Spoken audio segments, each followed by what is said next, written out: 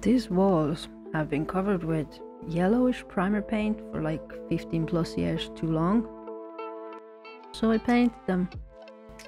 I first went for this denim color on the chimney wall, but after it dried it looked too purple for my liking, so I switched to navy and added some black into it, which I think turned out very nice.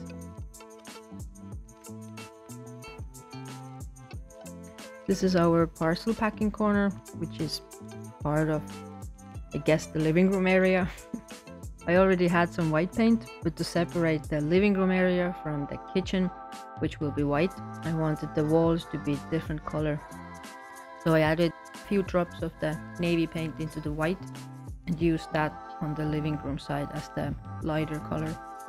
Some finishing touches here, and I think it looks fine. Even Inspector Dog there approves.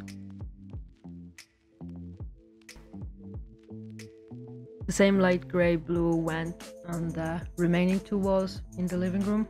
That tapestry I actually got way back from Amazon and just stapled it to a frame so it would look a bit more like a painting.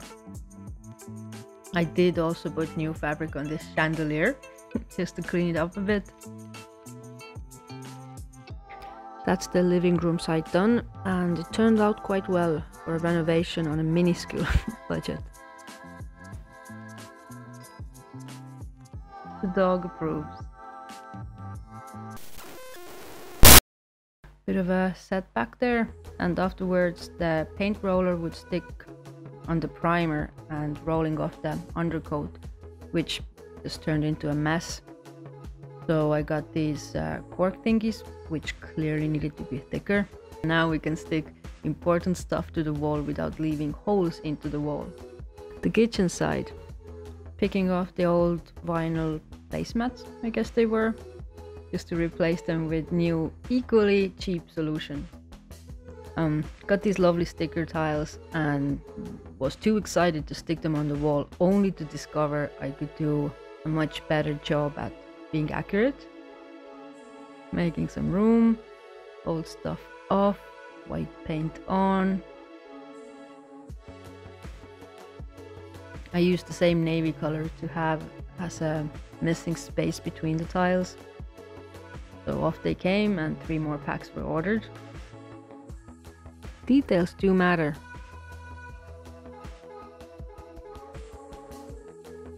So this time around it took me a whole day to stick them on the wall versus a few hours. Still not perfect, but much better than before. I quite like the optical illusion this pattern gives. It hides all the small imperfections around the outlets and also on the wavy wall. They also kind of match with the wood cabinets and the overall warm tones. Definitely better than before. It was quite laborsome to paint the ceiling with this small roller, and I do have bigger ones, but this whole mini renovation took place in between the space still being used for work and living. So whenever there was few hours to spare, I painted a couple of square meters, trying my best to keep the mess under control and the room still functional.